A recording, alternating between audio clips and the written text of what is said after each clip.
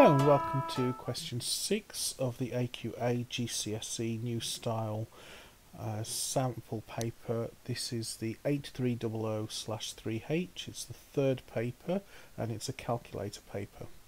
A bag contains counters that are red, blue, green or yellow. And we have the number of counters here and the colours. A counter is chosen at random. The probability it is red is 9 out of 100. Work out the probability it is green. Well, we know there are 9 red counters and the probability is 9 out of 100. So that means there must be 100 counters in total. So we want to know the probability that it's green, so we're going to need to know how many green counters there are. And it's x minus 5, so we're going to need to find out the value of x. Well, we know that all of this add up to 100, so let's write this out. 9 plus 3x plus x minus 5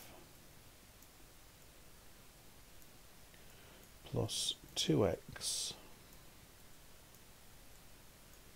equals 100. So all we have here is x terms and numerical terms, so it's easy straight now. All we have to do is gather all the like terms, so let's put the x terms on the left. 3x plus x plus 2x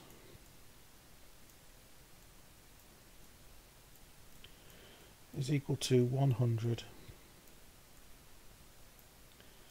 minus 9 plus 5. Remember, when you take the numbers over the equals, they change sign. If you'll excuse me, I've got a frog in my throat. Okay then, so combining the like terms, 3x plus x is 4x plus 2x is 6x.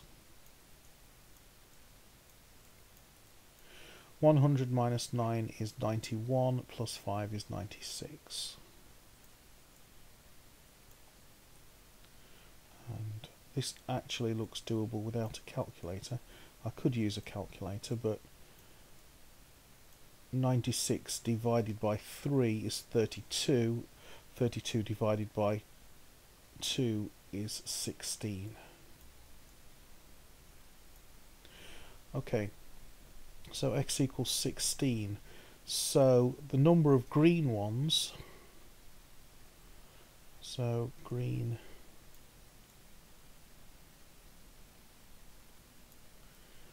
equals 16 minus 5 equals 11. So our probability that a green counter is chosen will be 11 out of 100. Okay, I hope that's helpful and I'll see you in the next video.